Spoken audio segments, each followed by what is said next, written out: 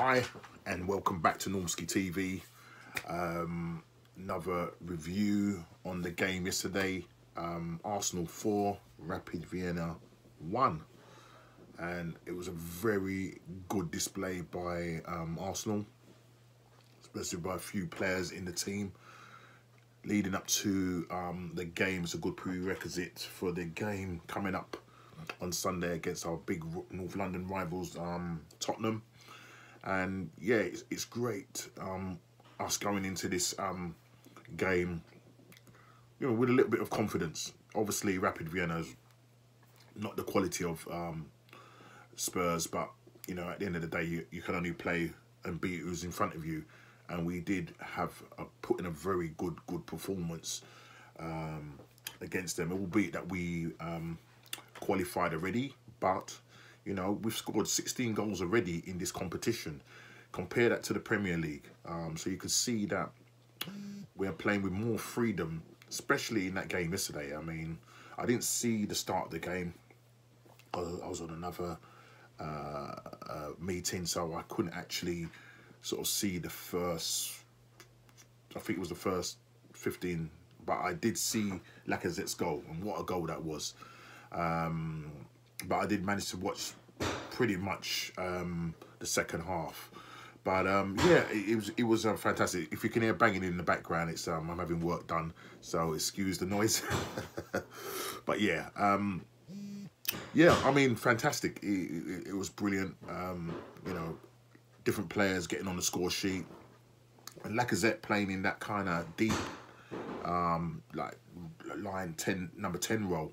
Looking at the team selection, obviously I said in my preview I wanted to see a 4-4-2. I wanted to see Balogun and Lacazette up front, but we all know Arteta loves Nketiah, and it is what it is. But he went with a 4-2-3-1 formation, and he went with Runderson in goal, Suarez, as I said, the back four.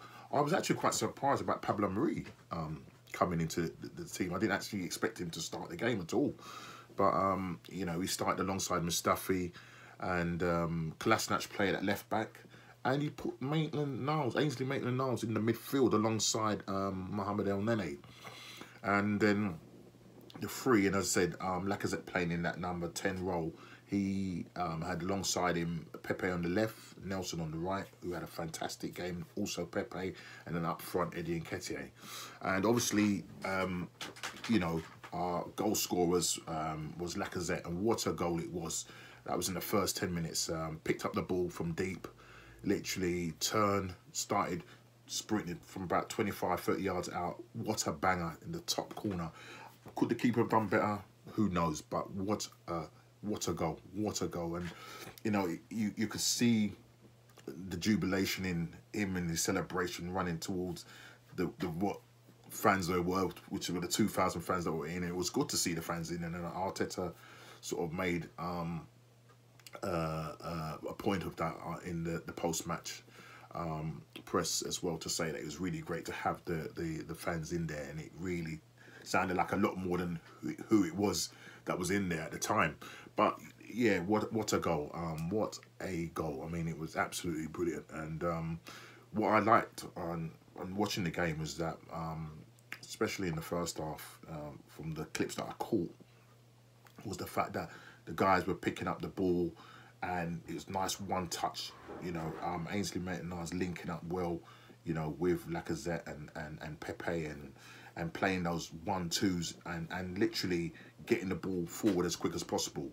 And that's what I want to see. The ball was coming out the back, and it was literally Mohamed El Nene would probably pick it up in that deep position, turn and get that ball forward. And that's what I was liking, and was getting that ball move forward. And what I liked about Lacazette in that role, which was something that we talked about, about him maybe playing in that deep line mode, it gave him more license in terms of he was more creative. Playing, literally he was turning, he wasn't standing there trying to hold up the ball. He was literally picking up the ball, sometimes coming really deep to pick up the ball, but turning and getting that ball off and getting that pass off as quick as possible. And I thought that was really good. And, Pepe and Nelson, they were just causing havoc down both wings, literally had the license. They were playing with the handbrake off. I think in the post-match Ainsley Maitland-Niles was asked, you know, how he thought about the game and what he thought, and he basically said it was just great. You know, was told to go out there, enjoy ourselves, play with a smile on our face, do it for the fans, and that's what they did. Exactly what they did, and it was a brilliant, you know, first half. You know, going up, you know, 3-0 up in the game.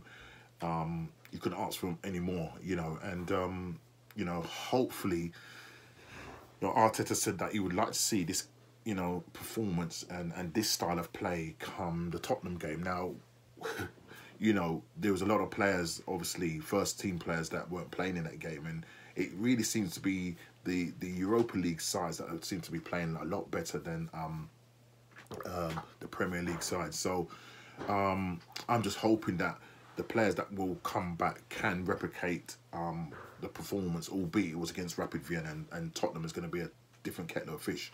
But listen, we're going to Spurs with, you know, no pressure on us. We're the underdogs. Spurs are the ones at the top of the league. So listen, we got nothing to lose. Let's go there. Let's try and express ourselves. But let's get back to the game concerning Rapid Vienna. And you know, as I said, the goal from Lacazette was just world class, literally top bins, lovely. And then, you know, Pablo Mari, for I think it was an assist from corner from Reece Nelson, bangs a nice header in, coming, like, I think he kind of sort of glanced it, sort of, you know, just lost his man, and scored the second goal. And you know, we were there up and cruising, you know what I mean? I mean, you know, Rapid didn't have a chance. They just didn't stand a chance. And, you know, the game on. And then the third goal, what a brilliant team play, you know, playing out from the back. Literally, the pace at which the ball was played and the 1-2s and getting the ball through the lines. And that's what I liked. That Lacazette, the likes of Ainsley Maitland-Niles, who gave a lot of energy in the middle of that park. And it was really good to see him in there. He also got an assist for Emil Smith-Rowe when he came on. So it was just really good to see the legs. Literally is the 1-2 playing it up the park, going through the lines at pace. And I think the last pass was off of Reece Nelson, in which Eddie Nketiah sort of kind of hit it straight at the keeper. Was quite fortunate that he was parried back in front of him, and he was able to edit into the back of the net, which was really good. And we go 3-0 up in the first half. So that was just really good to see. I'll come out second half. There was a 5 maybe possibly 10-minute spell where, you know, we was a little bit, you know what I mean, lackadaisical, you know, and that's where the goal came from. I can't remember the guy's name, Kataga, I can't pronounce his name. I think it was a Japanese player or whatever that scored that goal. The defence, the midfield was a little bit all over the place. I know that, you know, Kolasinac, I think put in a block. I think it was like putting a block towards block, but then somehow it squirmed up, and the guy was able to put it in the back of the net. So we, you know, we're 3-1, but then we started to, you know, once that happened, we sort of kind of wrestled back the game, and, you know, literally it was Arsenal, and we could have won that game. You know, I know first half Lacazette, he hit the post as well.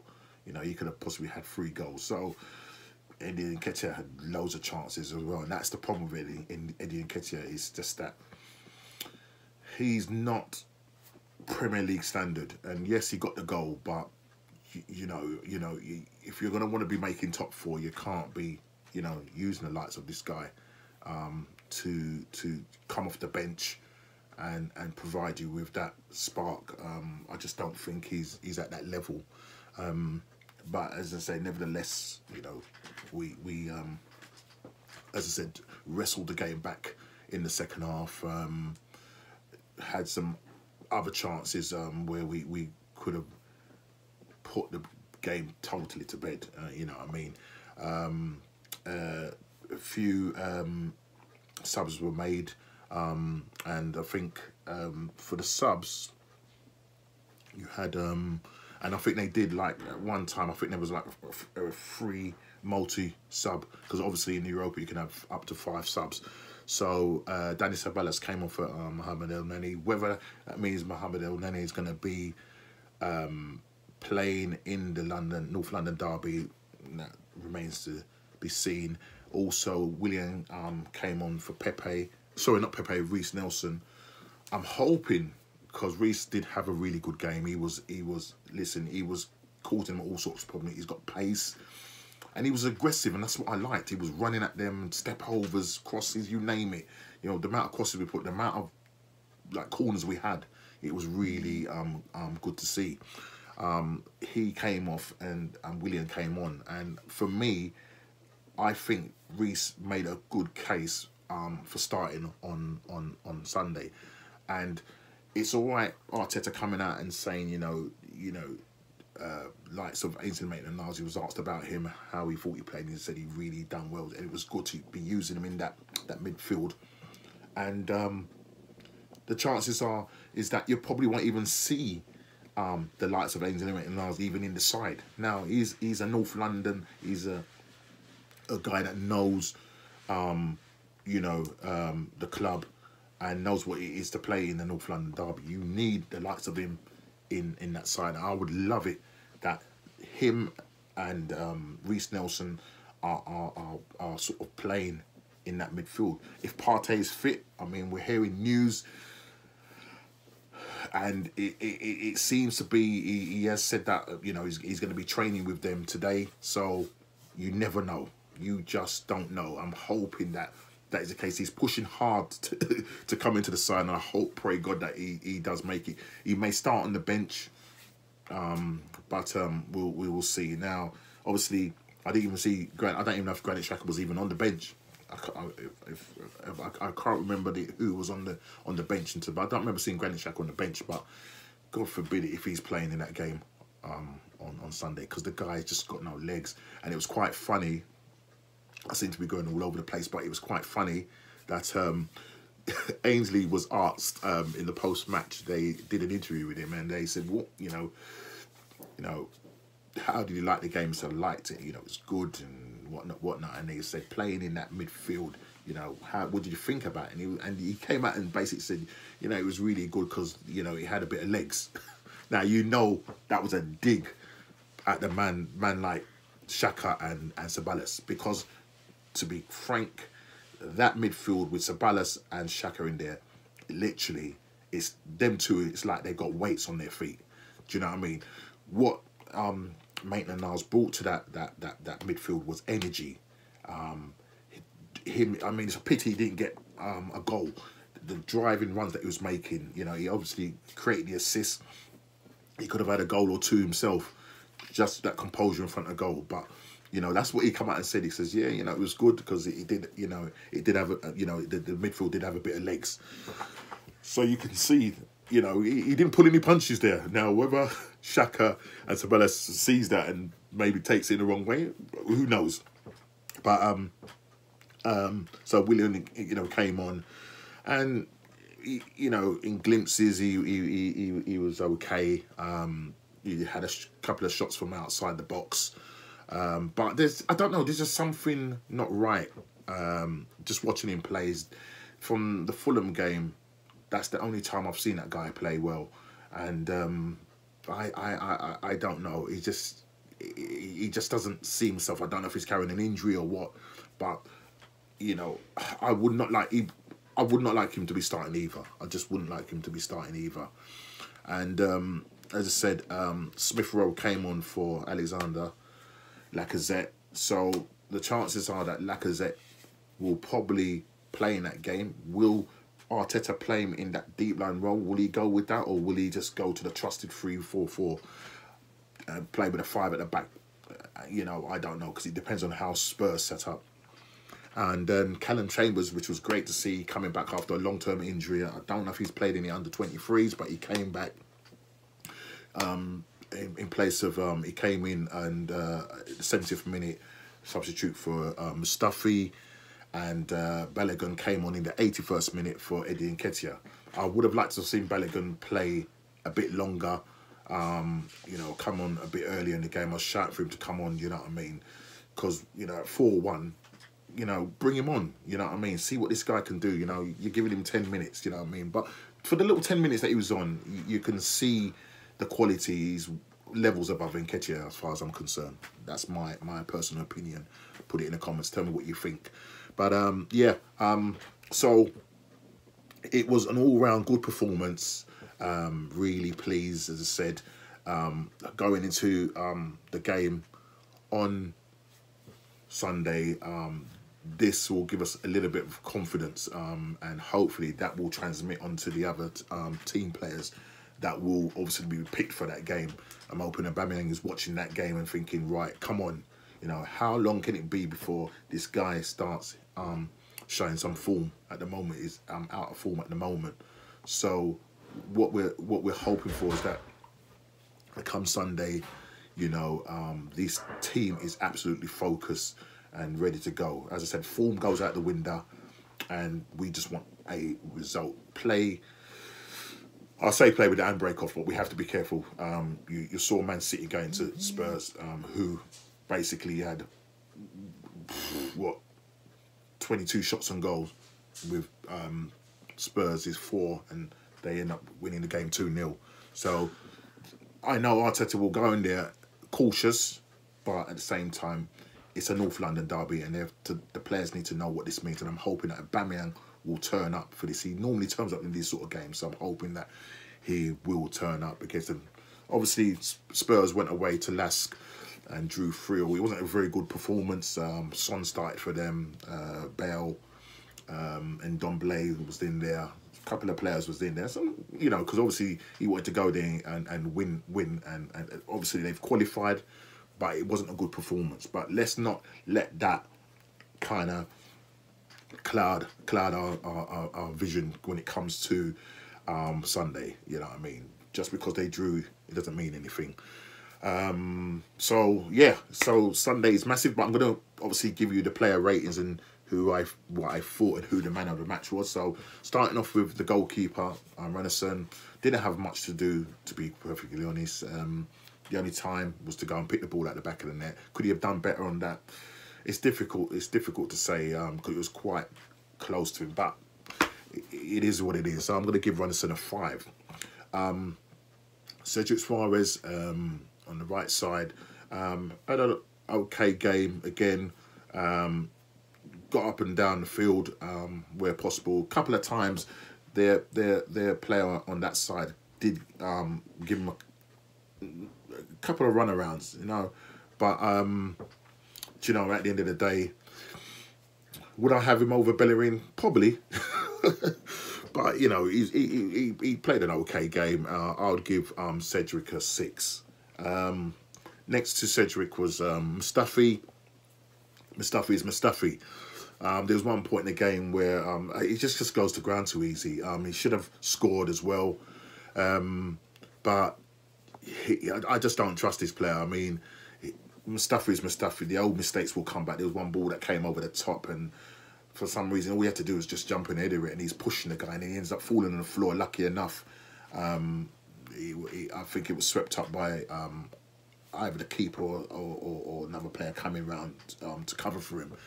And I just don't trust this guy. I just don't trust him aware. And probably out of the 4 defenders, I probably think he was maybe the worst. So I'm giving Mustafi a 5. Next to him, Pablo Mari, who had a steady game, scored a goal from a header, very composed on the ball. You could see from his size, won everything in terms of headers coming over to him in the air, which was really good to see. And just very organised, you know what I mean?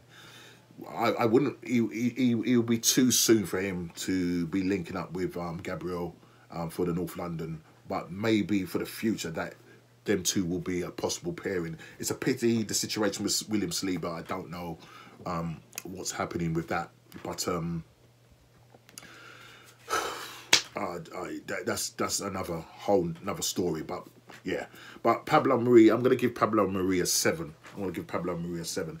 Kolasinac played at left back. You know, got forward where he could, put in 2 good defensive blocks, had an okay game, you know, but, you know, it is Rapid Vienna. You know, as I said, he did get forward quite a bit.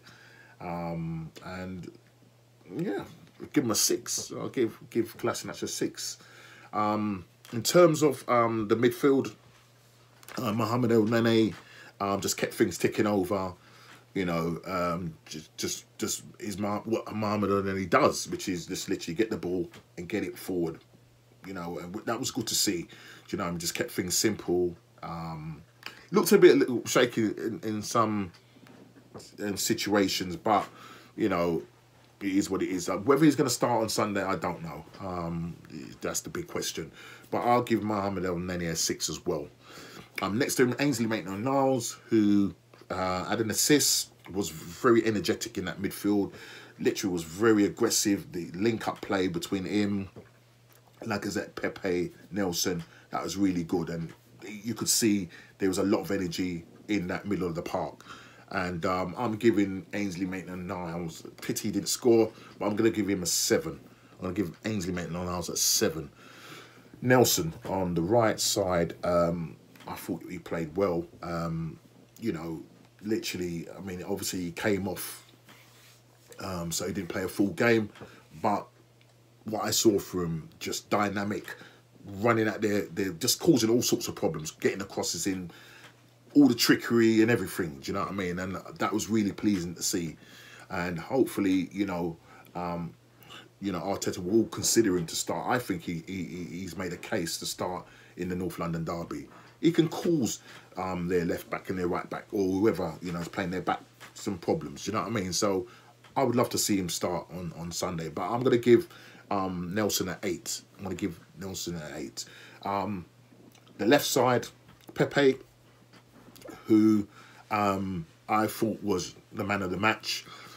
You know, the guy was causing all sorts of problems. And he was just given a license to play, do you know what I mean? That freedom to play. Albeit sometimes, you know, there was a little times where I got a little bit frustrated with him, and I did notice Arteta getting frustrated with him. There's one point where he was in the box, and he, you know, it's just a pity he didn't have a right foot on him.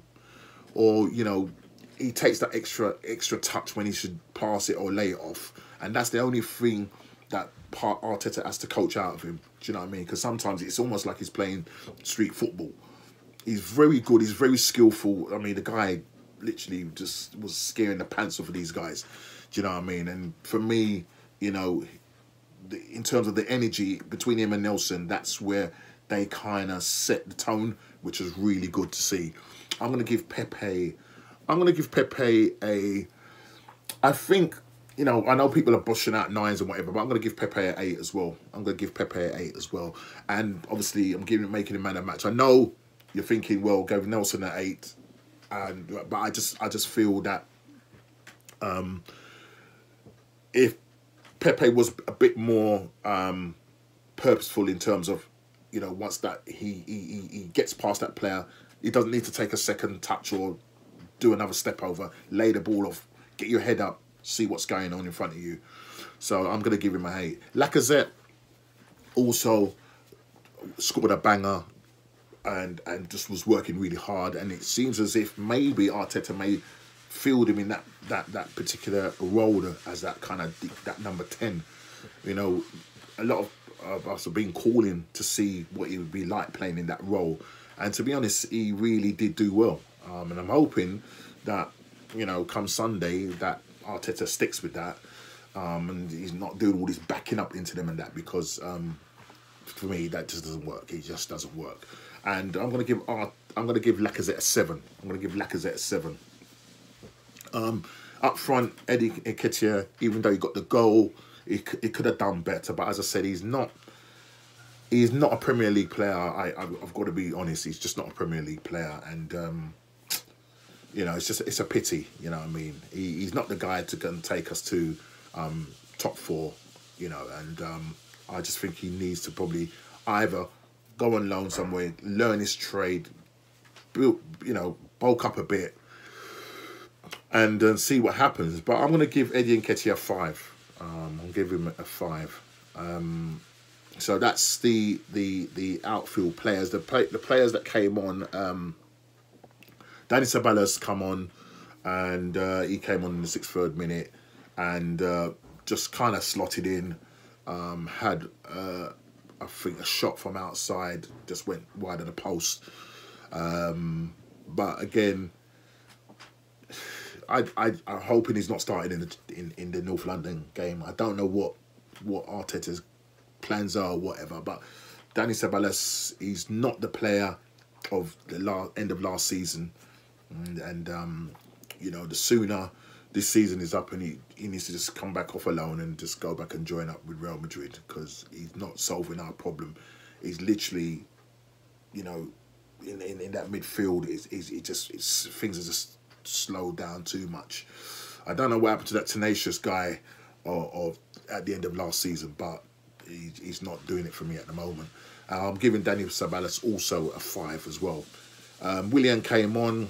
Again, he had a couple of shots from outside the box. It was quite energetic, but it just doesn't look. It just doesn't look the Willian that you saw for Chelsea. Do you know what I mean? As I said, the only time I've seen him play well, and that was the Fulham game. And other than that, nothing else.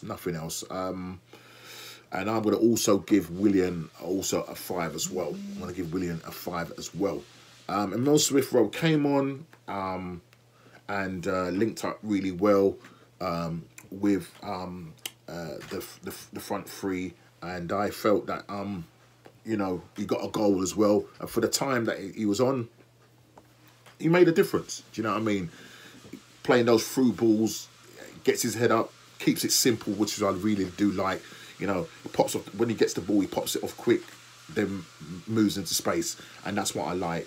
And he's always trying to get that ball forward and trying to create something. I'm going to give Smith-Rowe, I'm going to give him a 6.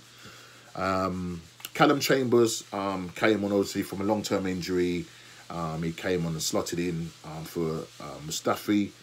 I'm going to give Callum Chambers, yeah, I'm going to give him a 6 as well. Give Callum Chambers a 6. And Balogun, you know, he only had 10 minutes or so. Come on. But what I do like about this guy is that he's very strong. He knows where the space is. You know, his movement is really good, which I like. And even though it was a 10-minute cameo, in those 10 minutes, I saw enough to say that this guy should be playing or being a part more of this first team, especially for the Premier League side. So we just have to just watch this space and see what happens. Obviously, the contract situation and everything, but we'll see what happens. Yeah, I'm going to give Balogun, I'm going to give him a 5 as well, because obviously he didn't have long to come on. Arteta, I'm going to give Arteta an 8. You know,